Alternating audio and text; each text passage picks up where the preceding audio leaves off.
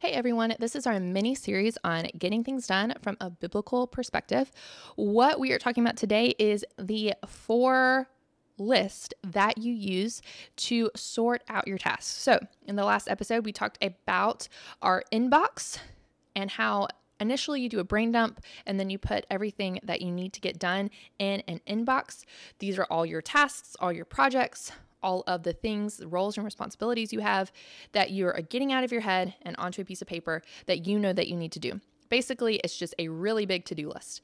Well, then, if you have such a big to-do list and you've gathered up all these things, it can be really hard to know the next action on them. Part of our issue with our to-do list is we have all of these things written out, but we don't realize the next action for all of them. We don't know what that is. We haven't thought deeply about what we need to do. Really, a lot of our next actions or our things on our to-do list are really a big project. There's something that requires multiple steps to actually get done. And so what you have to do is you have to look at your big brain dump and figure out what is a task that's a next action and what is something that requires a little bit more thinking to figure out what you need to do. So this is where your 4 lists come in. So what you have to do after you've done your initial brain dump and you wrote down everything that you need to do, the next thing that you need to do is you need to sort out your tasks into 4 different lists. So the first list is a do now list. The next list is a next actions list. Then you have your waiting for list and your someday list. So I'm going to talk about what each one of these are. So your do now list is whenever you're going through this brain dump or later on, whenever you do your weekly reviews, you need to go through and do these actions right away. Normally, these will be like pay for a bill, if that's something that's really easy to do, or contact this person. Maybe it's a quick email or a text message. So these are just quick things. Maybe it's, go take the Goodwill box and put it in the car. And then that way you are ready to go, ready to take it to Goodwill. So these are just quick actions. And so you write those down on a list. And the goal is you want to do them right away. So while you are writing down or sorting through your list, as soon as you do that, you take this list and go ahead and finish it up. You don't even necessarily need to write these things down, but I know I'm motivated that way, so I like to write it down and then check it off immediately after that, just because it motivates me. Then after you do your next actions or your do now list, the next thing that you have to do is your next actions list. So this is looking through your projects, the ones that are current that you need to do right now, that you're prioritizing right now.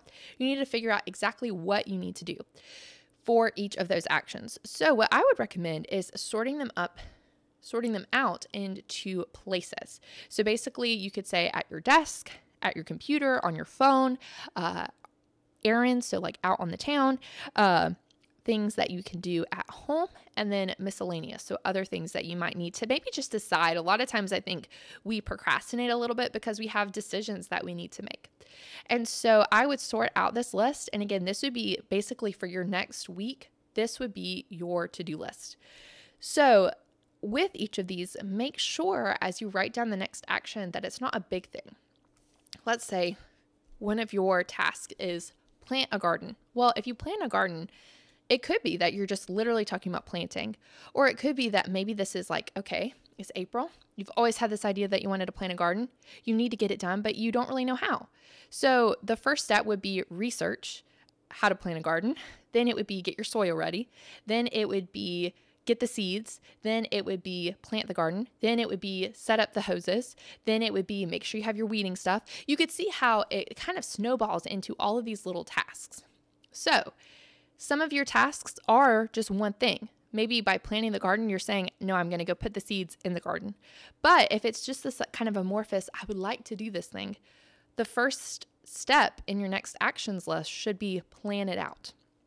Then some of your tasks will be things that really the ball is not in your court, it's in somebody else's and you're waiting for it. So I would write those things down. I would say who you contacted, what you contacted them about, and when. And then every week or so on your whenever you're doing your weekly review, you could follow up with them or just kind of touch base with them. But because of this, the ball is not in your court, it is in theirs. And so they're responsible for it. Now, the last list is your someday list. So these are things that you would like to do, but you couldn't do right now. So maybe you just had a new baby. You would like to plant a garden, but Even though that's on your to-do list, it's really not the time. And so that would go on your someday list. This would be things like big goals, places you want to travel, any kind of, hobbies or interests, any kind of big job changes, house moves, those big dreams and projects.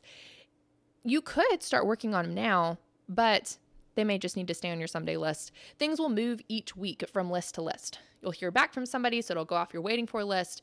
You have a next action that maybe is moved to your someday list. Some of your someday stuff is moved to your next action list. It's permeable, but the goal is that you have everything captured on that list.